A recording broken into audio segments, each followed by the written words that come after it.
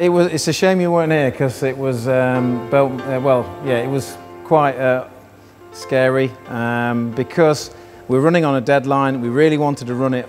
We were ready to run it in one particular day, and there were a few teething issues. Effectively, it's taking water that's got metal ions dissolved in it. Once you've got the hot water flowing in here, it goes into the reactor. This one we call the Big Pig. At this stage, these are holding tanks for our chemical precursors.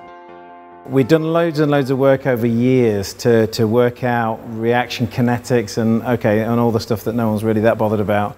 But in my mind, I was thinking, if I've got this wrong, we're not going to make very much. Bizarrely, my eldest son decided that he was kind of at a loose end. He's just finished his A-levels. He thought, okay, I'll come along, and so he ended up as the cameraman. We're about 20 minutes away from being at the right temperature and pressure to make this material, and so we're still heating up and waiting for the point where we'll turn the metal precursor into the reactor. The most annoying thing was, I was looking at this pipe, which is transparent, the bit that I was looking at anyway, and I was looking at my watch thinking there's got to be something coming through, and I was thinking maybe if I squint or something and I can pretend that there's something there, but I thought there's nothing in that pipe. And it seemed like an eternity. And then the chem engine intern, whose name is Finley, decided to tell me just at that point, oh yeah, well, it's not coming through that pipe. We decided to make a change at the last minute. We've diverted it through that one. So you were watching the wrong pipe? I was watching the wrong pipe thinking, oh no, this is terrible. And it was busy flowing into a different tank entirely. The tank that it was flowing into is fine. Then I put my arm in the tank and then actually took out the sample and we analysed it straight away. Everything that we expected this product to be, it was highly crystalline, 6 nanometers plus or minus about 1 nanometer. So it was really high specification material. I don't think I was singing. I don't think I got that far, but I was pretty happy, and everybody was pretty relieved. There's lots of shaking of hands, and the champagne was in the fridge and all that. So we're ready for that now. Right, this is product number 1. These are nanoparticles of zirconia that are so nicely stable in the water that they just sit there, and it's actually relatively transparent. And if I stick a laser through it, you can see diffraction. If you shone a laser through water, then you wouldn't see anything at all. But because there's nanoparticles floating in the solution, then you see diffraction. Diffraction is where the laser will ping off all the surfaces. And so that's why this is the cheapest, cheerfulest test for actually knowing if it's working or not. All these materials are commercially useful. We have clients that are interested in them.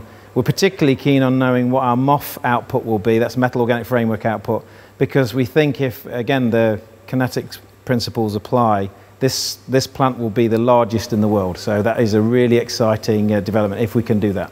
Explain. So we have dosed a 500-litre tank full of zirconium acetate. And it's going to make maybe 20 kilos of product? Yeah, about between 15 and 20 kilos. And do you want to bet £5 on the size of the product? Because I'm going for 4 nanometers. 4? Plus or minus 1 nanometer. What? Sorry, I can't be more specific than that. We'll have to see. Okay, according to this, we have a hydrodynamic radius of 22.99, which we know correlates to about 5 to 8 nanometers. So I've just won a £5 bet on exactly what size we've actually been making this material. Well, the company is called Promethean Particles. At some points I wish I'd called the company Icarus, although that's probably taken. Because it did feel as if we had flown a little too close to the sun and that we were a little bit too ambitious, to say the least. So as we were assembling it against the deadline, the pressure was immense. You know, it stands on its own merits in that it is the largest plant of its kind, because it doesn't just make titania, it can make sulfides and hydroxides, phosphates, MOFs, all sorts of things. Then we've got product. That's good. That's a relief. Water molecules attached to it as well, but it's essentially the precursor for making iron oxide, or it's nano rust is what we're making. So it doesn't sound very sophisticated, but we make the finest nano rust in the world.